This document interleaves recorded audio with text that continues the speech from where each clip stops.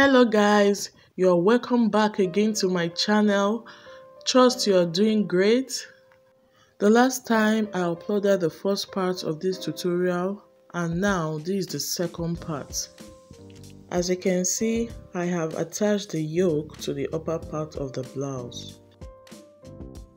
And for the waist, I'm going to be facing the two right sides together.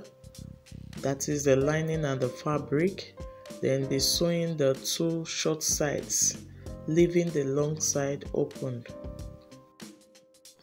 And when I was done, I notched the both sides.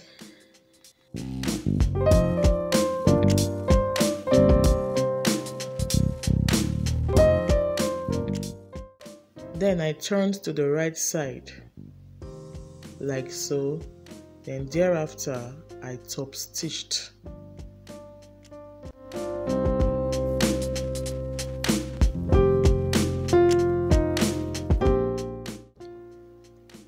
This is what you have after top stitching. Now it's time to join it with the upper part of the blouse or the bustier. First of all, you notch the midpoint like so. Then you align the two with the right sides facing each other. After which you sew.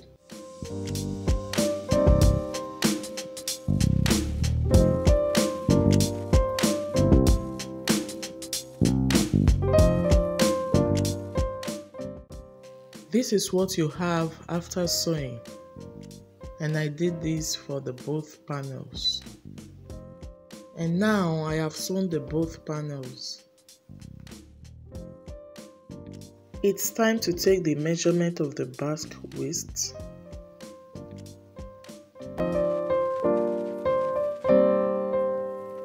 So on one of the sides I got 24 inches.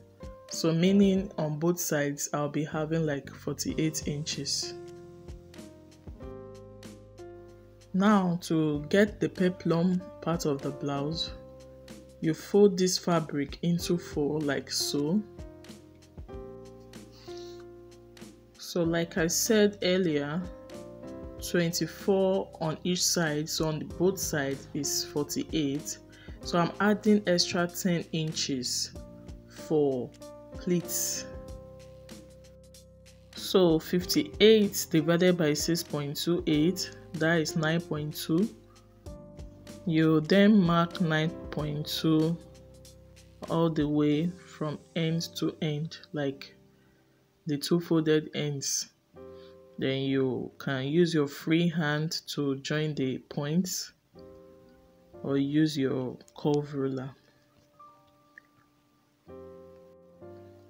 It's time to determine the length of the peplum. So I just measured mine that way, so I felt that length would be enough. So you can determine the length of yours, is totally up to you. So I'm using the length of 10 inches, which I will also mark from one edge to the other edge.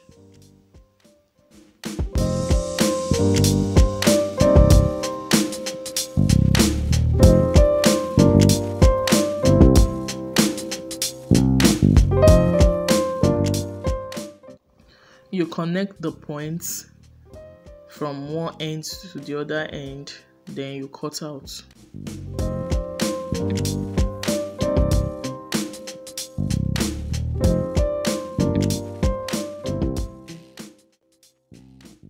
You have this after cutting out.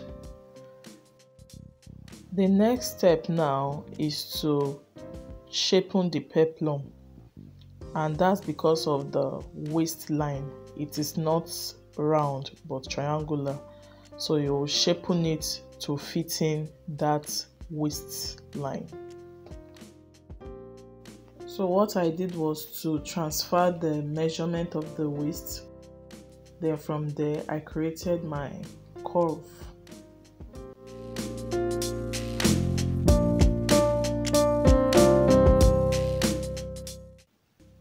So I'm going to be cutting off that extra part.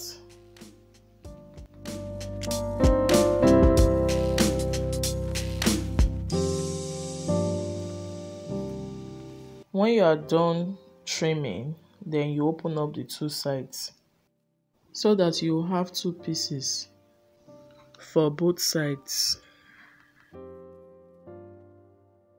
This is what we are going to pleat in such a way that it will fit in to the waist. I have also cut out the lining, then used bias along the edges. This I did for the two pieces. So it's about time to pleat.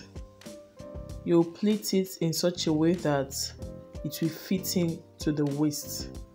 So first of all, you get the center, which I just did. From the center, you pleat both sides so that your pleats will be equal. You can determine the kind of pleats you want. So what I did here was more like a kissy pleat.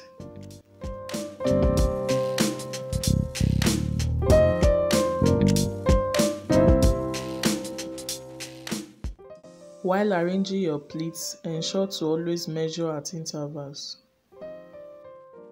So after getting my desired length, I'll do the same pleats on the other side.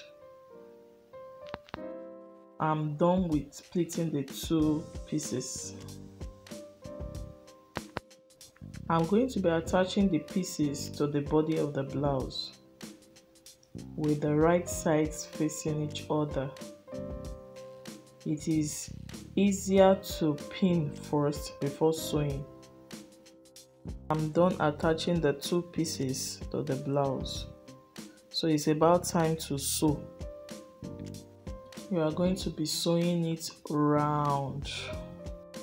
Here is it after sewing. So what is left now is the sleeve. I have the tutorial of this blouse sleeve on my channel. I'm going to be dropping the link in the description box. Kindly watch. I did a balloon sleeve, as you can see. So the next thing to do is to attach it to the blouse. With the right sides facing each other, you align the sleeve cap like so. Can you see that? Then you can hold with pin.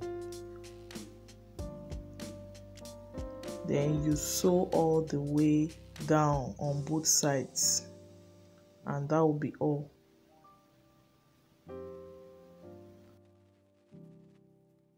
I hope you enjoyed the tutorial. Please, if you are coming across this channel for the first time, do hit the subscribe button and turn on your post notification bell to enable you get notified whenever I upload new videos. Do like, comment, and share my videos. See you next time. Bye.